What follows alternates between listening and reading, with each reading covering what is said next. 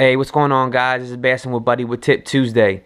Every Tuesday I want to come out with some sort of tip video, that corresponds with what I usually do and what works best with me, and share it with you guys.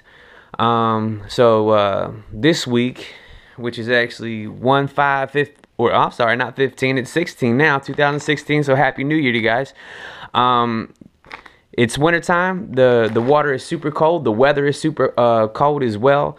And one of the things that I run into that is a little bit of a problem for me, that keeps my mind and my focus off of fishing, is usually my hands and my feet.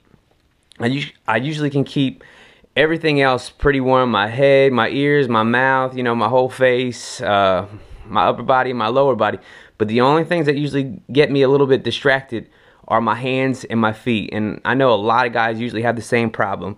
But there's a couple things that I usually do, and the first thing is I usually wear several pairs of socks, and that always usually helps out. But then the thing that's been helping out the most are actually these hot hand toe warmers, and these things been amazing. They don't get too hot, and they keep that bottom portion of your foot and your toes really warm. And when your hands and feet are nice and warm, and they're not a burden on you when you're out there fishing, you got your focus on fishing instead of your feet about to fall off. Another thing is, like I said, is the hands.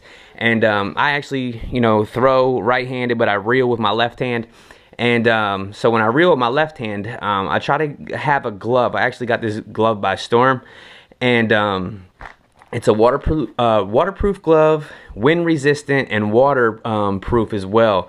And it's very light. It's not too bulky, and when I put it on my hand, it actually kind of fits nice and snug to my hand, so it's not in the way. And you usually probably want to use a glove that is not too bulky, so when you're spinning your crank arm or using your little knobs, it's not interfering and getting all caught up.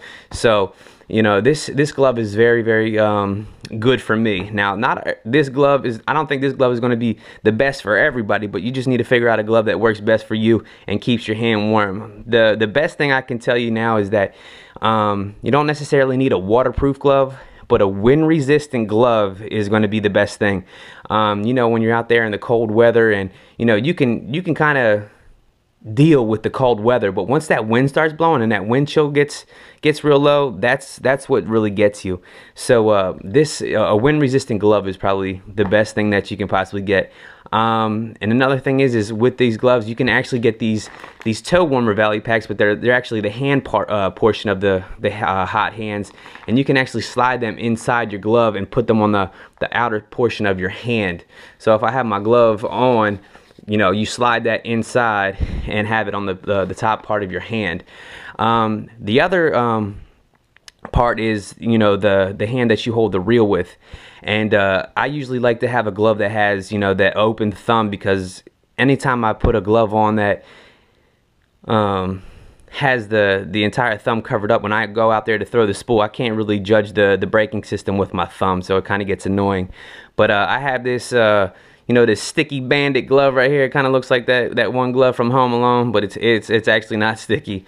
But it's 100% cotton, so it's going to keep your hand pretty warm. It's not 100% wind resistant, but like I said, when I put it on, and your hand's usually cuffed up, so the wind's hitting the back of your hand. It's not really covering, hitting your fingers too bad. But I always like that open thumb, so I can feel the spool when I'm casting.